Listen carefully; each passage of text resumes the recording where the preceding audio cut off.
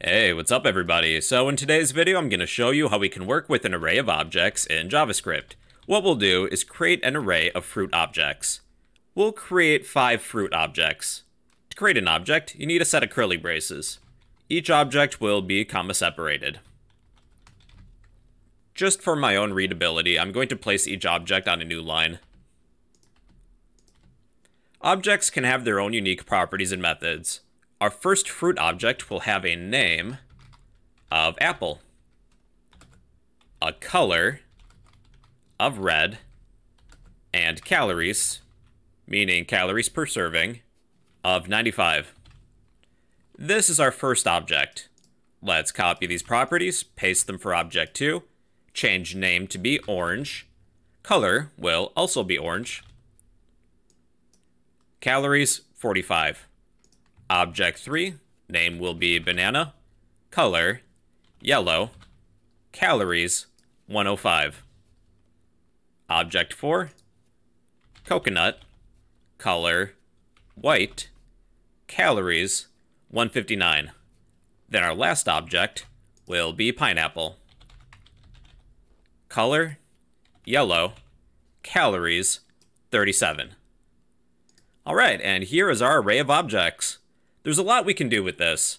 If you ever need a property within one of these objects of your array, you would take the array, in this case fruits, add an index number, dot the name of the property. For example, name. I need the name property of the first object, which would be apple. So let's test that. Console.log. What is the name property of our array fruits at index 0? That would be apple. 1 is orange. 2 is banana, 3 is coconut, 4 pineapple. Let's select a different property. Let's go with the calories. 95, 45, 105, 159, 37. That's how to access a property within an array of objects. To add a new object, you can use the push method. Let's take our array of fruits, use the push method. We will push a new object into our array. The name will be grapes, color, purple, calories, 62. Then let's console.log our array. Console.log fruits. So we have 6. Apple, orange, banana, coconut, pineapple, and grapes, which I misspelt. Grapkes. You can use the pop method to remove an element. Fruits.pop. This should remove pineapple. Apple, orange, banana, coconut, no pineapple. Or splice. Splice will remove elements at certain indices. Fruits.splice. Let's select indices 1 through 2. All we're left with is apple, coconut, pineapple. You can use the forEach method to loop through the elements of your array. Let's display each object's name. Fruits.forEach. We need a callback, a function expression, or an arrow function. Let's use an arrow function. For every fruit, do this. Console.log each fruit. This will return entire objects. For one of the properties, we'll select dot the property, name. We have all the fruit names. Let's go with the colors and the calories. There we are. There's also the map method. The map method will run each element through a function and return a new array. Let's create an array of fruit names. Const fruit names equals take our array of fruits, use the built-in map method. We'll use an arrow function. For every fruit, arrow, return the fruit's name. Then we will console.log our array of fruit names. And here's our array of fruit names. Let's do this with colors. Fruit colors. Return every color property of each fruit. Then console.log our fruit colors. red, orange, yellow, white, yellow. Let's do this with calories. Fruit calories, return each calories property. Console.log, our fruit calories array. So the map method will return a new array. Let's cover filter. Filter will return a new array after using each element and checking a condition. Let's return a new array where the color of each fruit is yellow. There's 2. Const yellow fruits equals, take our array of fruits, use the filter method. We have one parameter, a fruit, arrow, then a condition. We'll return this fruit if the fruit's color property is strictly equal to yellow.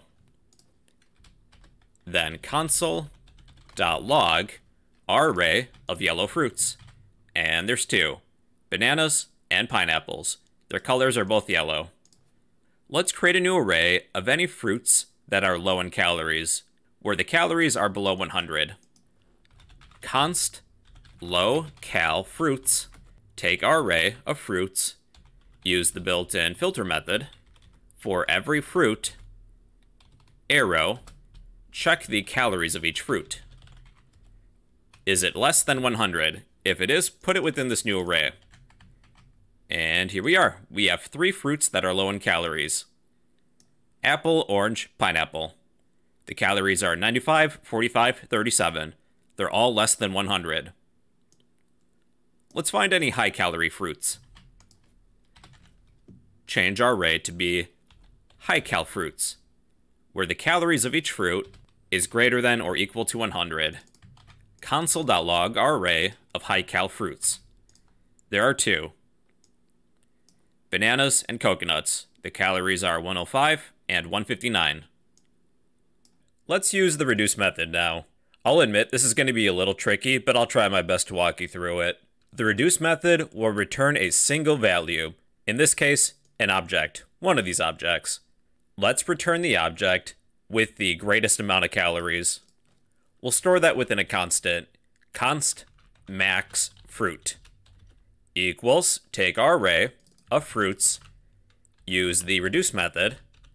There's going to be 2 parameters, an accumulator, which keeps track of the greatest value during each iteration, and the next element. But I think we should rename these. Let's rename our accumulator as max.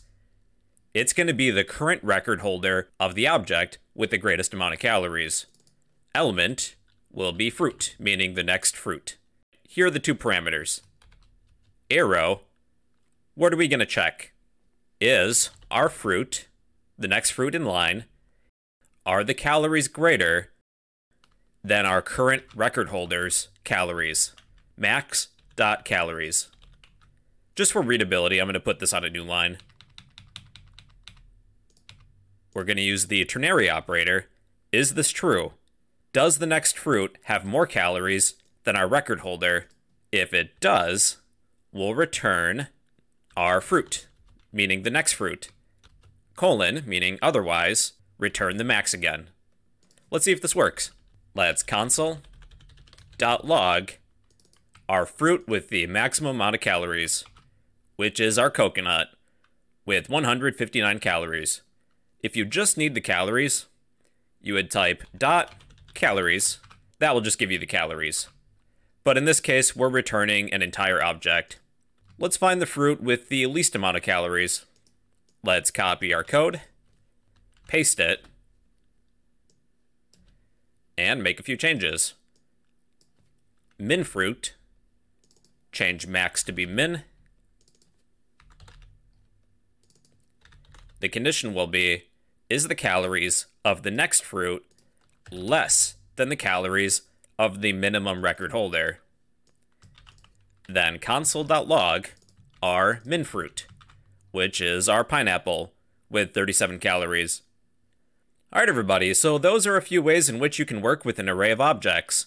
There's a lot you can do with them.